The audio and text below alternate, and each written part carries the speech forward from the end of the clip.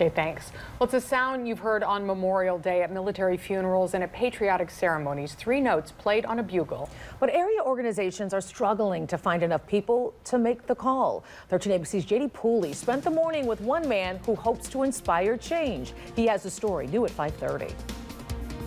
Buglers are in short supply these days. One Findlay man is hoping to change that.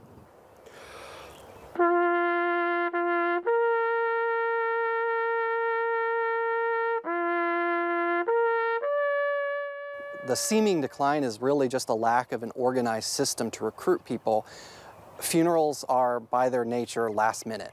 So we need is a system of available, auditioned volunteers that are ready to go so that when these come in last minute, we can send it out to 100+ people to try to find someone available. That is why Carl Hazlett formed Hancock County Taps, a vision he has had since his youth, when he first played taps at the funeral for a Korean War veteran who was a close family friend. It was between my 7th and 8th grade years that I first played taps for him, which was a little daunting as a young kid.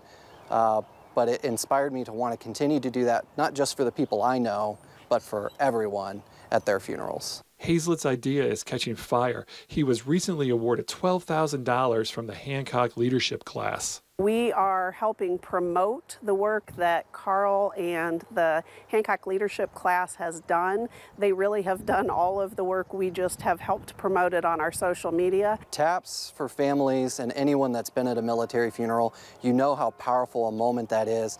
It occurs right after the memorial squad has rendered honors, they've fired the 3 volleys, and then that sudden, quiet, contemplative bugle call is what helps lay the veteran to rest as the memorial squad continues to present the flag to the family.